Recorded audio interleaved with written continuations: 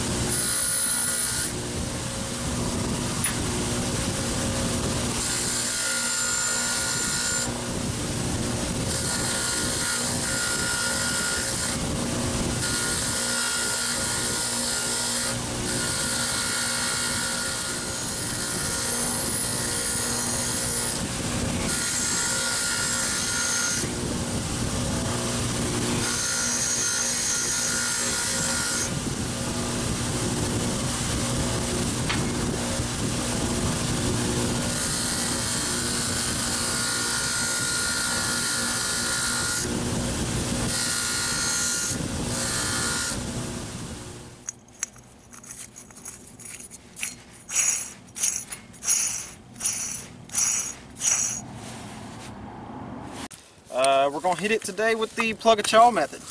Plug-a-chaw method is where you don't really know what it is that you're doing, but you're going to do it anyway. Not real sure what size socket I need, so I brought a handful. There we go. And be honest, this is my first time using a pneumatic Ugga-Dugga.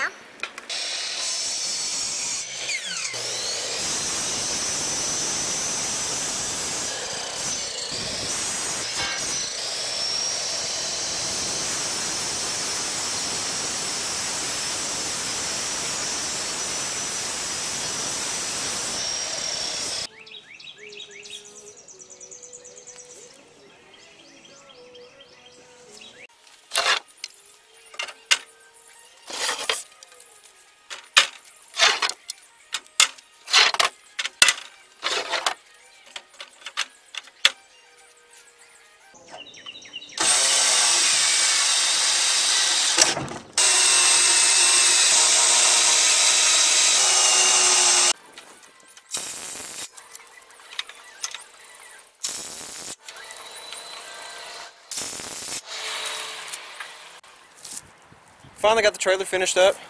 Lots of spaces between the boards, but it's not that big a deal. I'm not going to be putting anything small on it. I don't plan on hauling gravel, hauling sand, anything like that where I'm worried about it falling through.